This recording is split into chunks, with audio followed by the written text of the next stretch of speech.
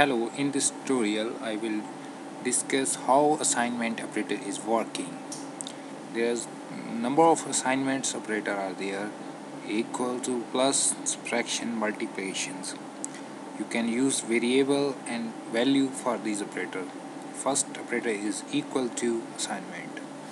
Here we declare the dim x and y as a double type. You enter the float value, fractional value. So here the assigning the value to the variable, that's equal to assignment operator. So here we display the value of x, and here the assign the value to variable y. So display the value of y. So let's check how it works.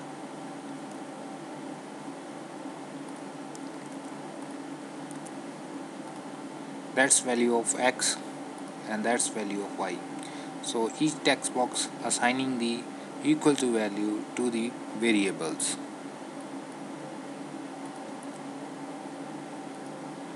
Next is plus. You can use this plus assignment operator as a variable x plus y, that is plus equal to operator, and you can use like this to give the constant value to the plus operator, assignment operator, that is equal to the x plus 1. Here the x plus equal to y means x equal to x plus y. So let's check how it works. Enter the 3, 2. That's value is 6. It adding the x plus y means you add the y value to the x variables. X is 4, you add the 5 value to the x value, then it return the x value equal to 9. So you can say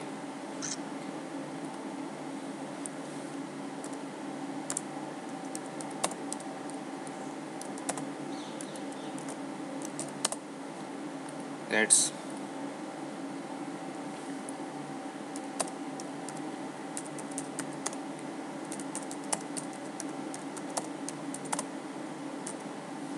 so it is a updation of the value of the x.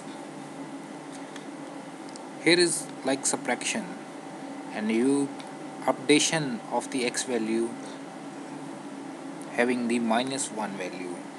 Here is the multiplications. The x value is updated into 2. So if you enter 5 and x value become update.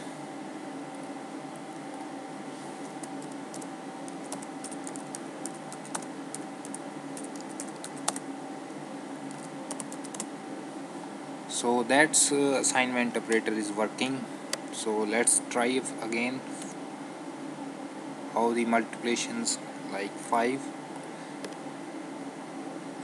Oh sorry, this is the text box 1. You enter here 5, that value is 10. Variable value is 10.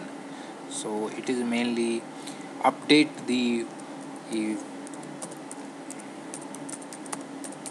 x value.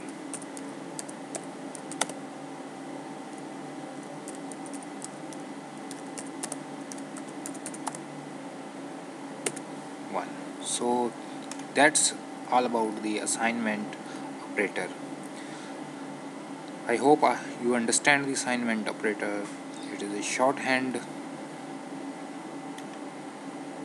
style, and this is a full style of assignment operators.